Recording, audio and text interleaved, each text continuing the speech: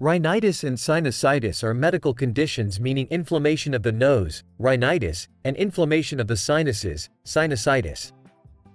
Rhinosinusitis is when both rhinitis and sinusitis occur at the same time. There are different causes of these conditions in dogs, and in this video we will discuss them, as well as possible signs to look out for and some possible treatment options. So, let's get started. What are rhinitis and sinusitis? A dog's nose is a particularly amazing organ. Canines can detect smells 10,000–100,000 times better than us humans. While the olfactory system and nasal cavity in a dog can be quite complex, for the sake of this article, we'll briefly talk about some relevant anatomy to help you visualize where the areas of rhinitis and sinusitis can occur.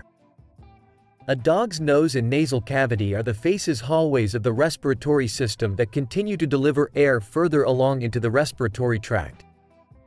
We start with their hairless nasal planum, the tip or part of the nose you see, with their two nostrils, hold openings in the nose also called nares.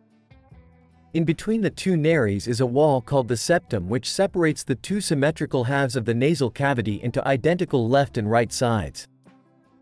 As you go past the nares and into the nasal cavity, thin turbinate bones called the nasal conchae are present. They resemble scrolls and can vary in length depending on each dog's individual nose length.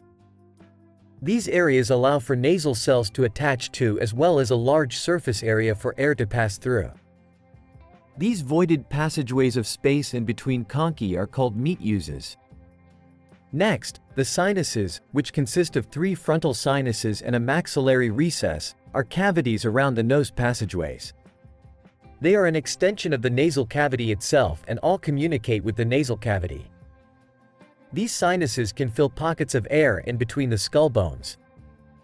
Any illness affecting one or both of these areas can be acute, come on suddenly, or chronic, occur over a longer period of time. It is important to note that when there is inflammation and irritation in these areas, specific cells can release secretions. This discharge, depending on the cause, severity, and length of time present, can change in composition over time. It may start as serous, water-like, in nature and then become more mucoid, slimy-like. Further along, it could also become bloody or mucus combined with pus, mucopurulent, etc.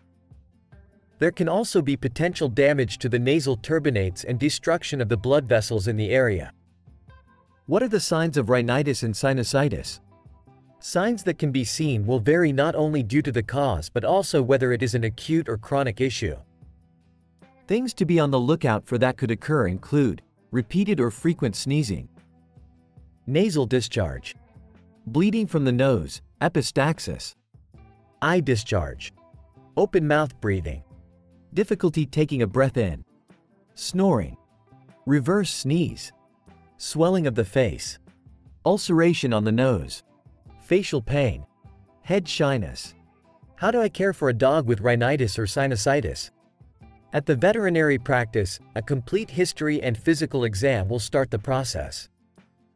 Depending on what's found from the history and physical exam, several tests may be recommended. These could commonly include blood work to evaluate for systemic changes, or imaging such as X-ray, which at times may be limited.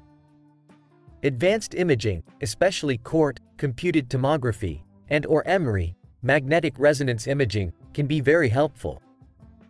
Nasal cytology and biopsy, culture samples, or fungal serology may also be a part of the plan. Rhinoscopy, a small, flexible scope that can go into the nasal cavities to look for problems or collect potential samples and/or foreign objects, may be helpful in certain cases. Treatment will be best tailored to the specific cause of the disease. Sometimes in mild cases or suspected viral cases, supportive care may be all that is needed. This could include fluid therapy, assisted feeding, or using an e-collar to prevent self-mutilation if needed. When antibiotics are used to treat secondary bacterial infections, these may last for several weeks. For other specific causes, a nasal foreign body may be removed with rhinoscopy while a fungal disease would be treated with antifungal medication. Sometimes, steroids or other medication to manage inflammation or allergies may be needed. Dental disease may require the affected tooth to be removed surgically along with antibiotics and pain medication. In more severe cases that are not getting better with treatment, surgical exploration of the area may be needed to visualize and remove infected tissue, flush out the sinuses, or allow for proper drainage. For those with cancer in the affected area, radiation therapy and surgery may be the best treatment option.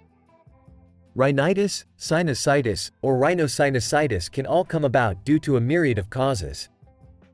Once signs affecting the nose or surrounding areas develop, it's important to take them seriously, as in many cases, a prompt diagnosis and treatment protocol will only be an advantage for both your dog and you.